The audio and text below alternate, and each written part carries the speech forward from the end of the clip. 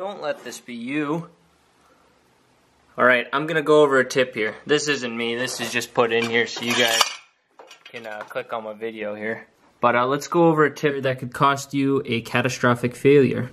One simple spacer and a bolt could save your mowers from having a big catastrophic failure. Let's get under the mower and explain how you can use these two pieces to save your life. Alright, so a lot of you guys run pulley swaps, which means you've replaced your front pulley because it originally came with a small pulley and you replaced it with a larger pulley, and vice versa for the rear. If you're trying to make it go for speed, big on the front, small on the rear, other way you're going to get obviously slow. So, if you've replaced your pulley, you've most likely have a hub, a weld-in hub. This isn't the perfect example, but a weld-in hub with an Allen key lock screw that locks onto the key for the keyway, and then usually I have a second one that just locks onto the shaft. You can tighten those all you want, and you can hope that they'll never come loose, but they can. Now, as you guys can see, I'll zoom in here for you. As you guys can see, I have some shafts sticking out the bottom of my engine. This is the engine pulley, this is the weld-in hub, and my Allen keys are on the top side.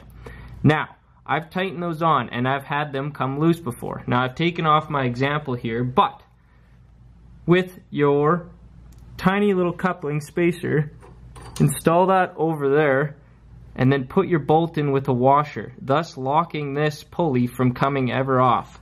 Because if this ever backs off, well, your pulley's just going to come off. It's got some speed behind this shaft here from your engine, so she's going to want to try and back herself off and then just drop out, and that could cause a lot of issues. It could bend your engine shaft, definitely going to screw up your pulley, and not to mention any of your clutch system, steering, or anything else in the way. I have a light bar here, so it could screw that up. Now, this has not happened to me, but I figured that I'd go over this because a lot of you guys are doing pulley swaps, and I don't know if you guys are adding in this tiny little example. I'll install it here, and I'll show you how it works. Right. So, we've got the spacer, nice little washer, laid it out in the inside, and the bolt. So, you can slide that on, throw this in there, tighten it all up. If your engine pulley lock screws ever do back off, you don't have to worry about the pulley falling off.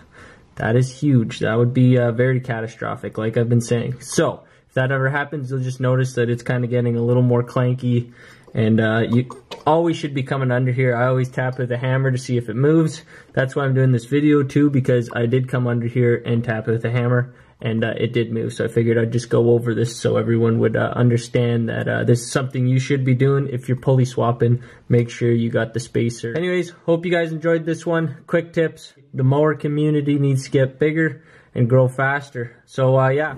Like this video, look at some of my other videos. I have full build tutorials on how all of our off-road mowers are built, so check them out. Thanks again, everybody. Catch you on the next one.